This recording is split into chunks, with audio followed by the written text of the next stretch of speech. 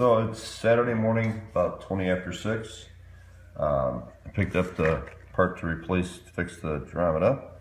You'll see in the video coming up, I used the slow motion feature on the iPhone to find why the car was pulling. Really hard to the left under starts. So here it is. Okay, Dromida brushed rally.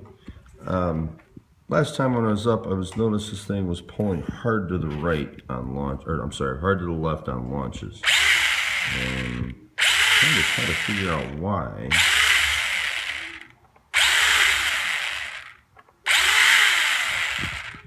So, slow motion's been useful for finding problems in other vehicles. Let's see if I can figure out why it wants to do that.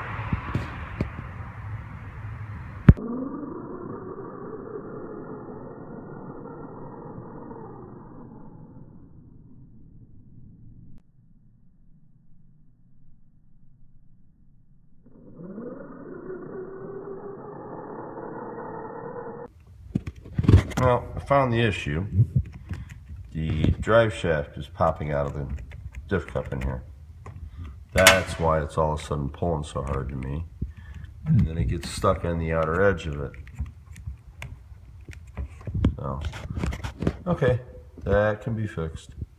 Okay, so back together. About to go out for a first drive with it.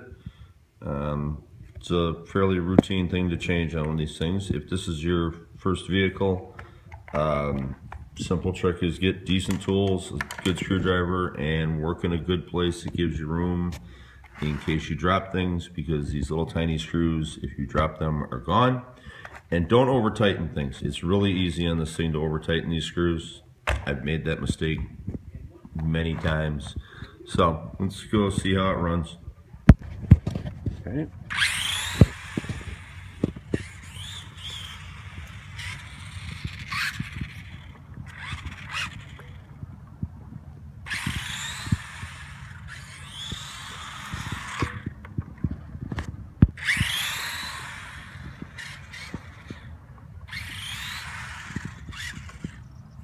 Accelerate's nice and straight now.